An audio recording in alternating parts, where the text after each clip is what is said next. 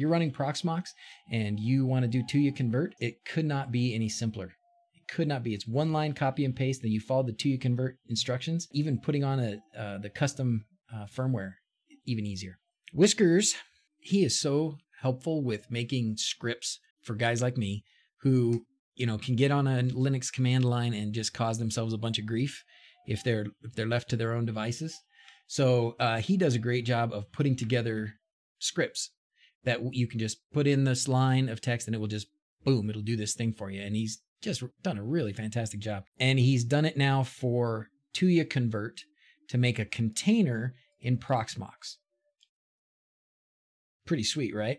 Well, if you have Tuya devices, don't go to the Tuya app and add new devices. So they want to stop us from being able to swap the firmware out. So the guys that made Tuya-Convert are already working on it per Tollbringer, but for now, it may block you if you do that. If you update the latest firmware on your Tuya devices, it may block it. So you go to your Proxmox, you grab your main Proxmox box. I love saying that too, by the way. It's a Fox and Socks Proxmox box. We're going to open up the shell, and I'm going to use this one so that I can copy and paste. All right, and then I'm going to go to Whiskerz repo. Start here and just grab this whole thing, copy, back to this guy, paste. Did you follow that? Okay. Now, enter. And away it goes. Now we can totally get distracted while this thing does its business. Whiskerz can make a comment maybe about what you might need to do if the machine you're running Proxmox on doesn't have a Wi-Fi card or whatever, or if you don't have the right drivers for it. You have to make sure that part's working first. And then which interface would I like? There's only one, 0. So to say my next ID is 107. Great. That might be all I have to do. Oh, it's done. It went a lot faster this time. I think last time it had to download some stuff that now it already has. So okay, so now we're here and it has installed. Once it's completed, and we know that this is CT ID is 107. Click this guy and just hit start. And then I can open a console so I can see what it's doing. And there you go. And it tells me, here's the login. Log in with the following credentials. Root. Password Tuya. Bingo. Okay, here we go. First we need to say, yes, I understand you could brick my device. I understand, fair enough. Now we need a device to be connected to that vtrust flash SSID. So you can't see it over here, but laptop's over here. Wi-Fi's there, vtrust ID opened in there. I didn't copy the firmware yet. You're right. Let's do that. Aha. Aha. And is this is...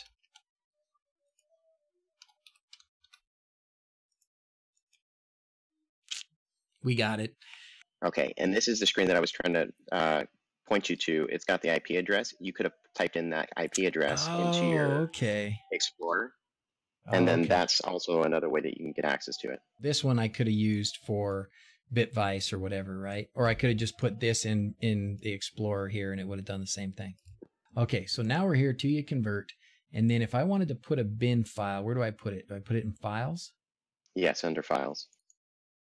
Okay, and then there's third-party.bin. So just go ahead and put in any new ones in there. You don't need to modify any of this. If you modify it, it can change how the script is working. I built the script so that it is straight up however Tuya-Convert creates it. I'm just shoving it in a container, and I added a nice little wrapper so that way you can start the script and stop the script easily. So just add any new bins in there, and then it'll be listed automatically as an option to flash. Okay, so we're just going to put this over here. Easy. Okay, great. Now we're ready. We're going to type yes.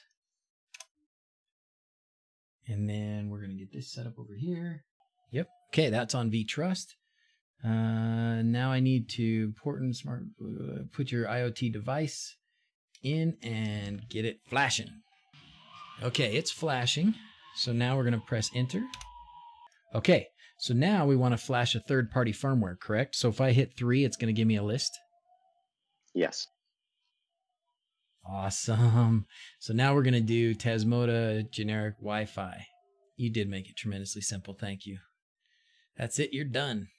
When You select the bin to push. It instructs the Tuya device to pull the bin.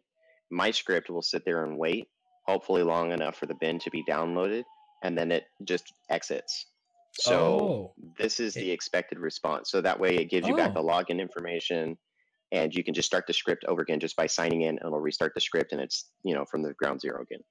Okay, cool. So now I should be able to, oh, there it is, Sonoff, found it. Okay, I'm connecting to this, to the Wi-Fi for this new plug. Yep, there it is. Now I can put my Wi-Fi in. Save that. It's going to restart, and we're going to be in business. Yes, that's great. That was fantastic. So I did this today. I did this Proxmox Tuya container setup, and I flashed a plug. Which one was it? It was this one. And then I couldn't connect to it. It just didn't broadcast. Everything looked fine on this, on the flash, but it just didn't broadcast the Sonoff SSID for me to connect to and put my information in. The AP mode Wi-Fi didn't broadcast, and I don't know why. Without the AP mode, I can't connect it to my Wi-Fi unless I break it open. And that's the whole point of doing this Tuya-Convert, is we're trying not to break these open because there's such a pain in the rump to get into. Okay, so let's see what the bricked one does. Should we try the bricked one? How are we going to get it into programming mode though, guys? I don't know how that's going to work. We'll give it a try, huh? What do you think? Think it'll work? I was working with Tollbringer. We had a situation like this. What basically you just plug it in, and I guess it was still in the ready to flash state. Okay. So instead of bring up the device on that firmware Wi-Fi access point, I don't know what the thing's called, and then just click OK, and it should, yeah, the vTrust, correct. And then just tell it to scan, and it should populate automatically if it's still in a flashable state. Trying to find vTrust. Oh, you have to start the script again. Oh, and if you mess up the password, you can't back up and put it in right. Now, I'm just going to plug in the device right now, huh? So if I have one of these that's bricked, I go to this point and then plug it in and see what happens. Well, you have to hit, you have to type yes, enter, and then it'll bring up the access point. Then you can join the vTrust access point. Okay, it's connected to vTrust. Yep. All right. So now we'll hit enter. And so, oh, it's working. Yeah. So it's still not in a flashable bricked. state. Yes. Yes, yes, yes. If it's mid-flash, it will connect almost immediately. Not a lot of dots. There you go. Will, you are on it. Oh, Will is Tollbringer. Oh, okay.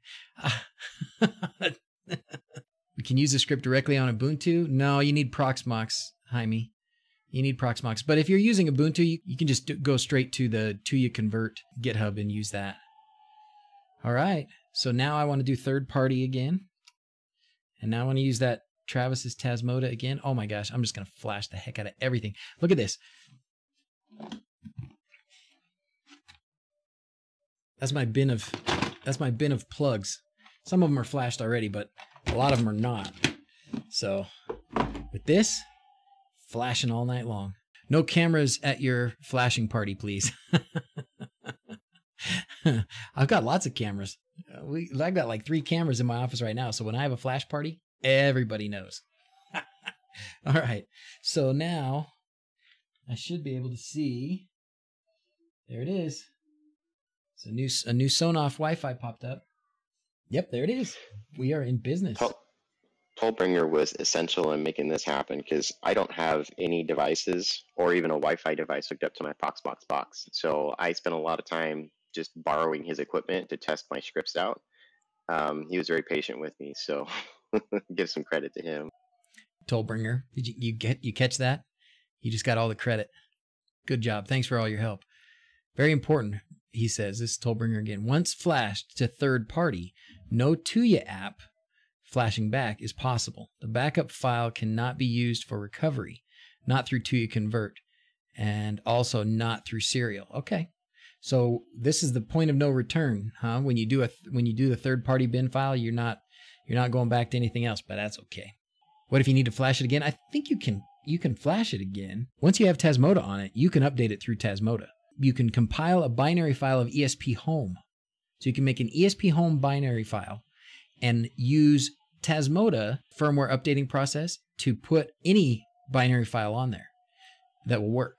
And so an ESP home binary file that's made to work with something like this, you could update that through the Tasmota web interface as a firmware update. But to continue on that, you can actually use this Tuya-Convert software. If you had an ESP home binary, you could drop it in the same folder, flash it, and it'll pull into ESP home as well. Oh yeah. Oh yeah. So it could, you just flash it directly with an ESP home binary. Right. If you wanted to go through that process just to show others, I mean, that would be another test that you could go through. Yep. And that's what Falterman here just said. You got it. You can put ESP home directly. Yes, you can. Wow. I'm going to do one more thing. I'm going to take this one that I bricked the other day. Yep. And I'm going to try and rescue it. Same way we'd rescued this other one. All right. So let's do it. I'm going to try and stay focused. We're going to see if we can stay focused for like 30 seconds or maybe a couple minutes. Okay. We're going to go log into this. And then we're going to put in password. And now it's going to say yes and enter. And then we're going to connect over here to vTrust. Okay, we're connected to vTrust. Here goes the bricked module, plugging it in. Okay, so that thing's plugged in and it's not blinking. But if I hit enter and it's kind of halfway through programming mode, then it should start working. There it goes. Look at that beautifulness. Awesome. We are in business. The bricked is failed flashes and leaves it in flash mode. Does the stage 1 and stage 2. After stage 1, it might fail. Redo convert, and it will recover 99% of the time. Will, that is wonderful. Thank you, thank you, thank you. Have to tell you, Whiskerz is a perfectionist and really wanted to make sure his script addressed all potential situations. We are all very lucky to have him on our team. Way to go, Whiskerz. Did you hear that? That was Tollbringer. Yeah, it's true. It's true. And the crowd screams, stickers, stickers. Okay. Whiskerz, I'm gonna hang up, okay? Thanks for your help, man. Sounds good. Again, appreciate it. Glad we finally got this done. We've tried a few times, right? Tried to get it on the stream even. And I'm glad we finally got it done. It was super successful too, despite all my distractions. So, way to go. That's a testament to how thorough you were and how good this is. So we'll make sure to get the word out that if you're running Proxmox and you want to do Tuya-Convert, it could not be any simpler. It could not be. It's one line copy and paste. Then you follow the Tuya-Convert instructions, and even putting on the custom firmware even easier. So, hey, thanks again, Whiskerz. I'm gonna hang up. All right, sounds great. Thanks. Take care, man. See ya. Okay, babies, you ready, guys? Yeah. All right. Yeah. As always, thanks for watching. Till next time, adios. Happy Wednesday, everybody. See you later. Thanks for being here. That was a fun time.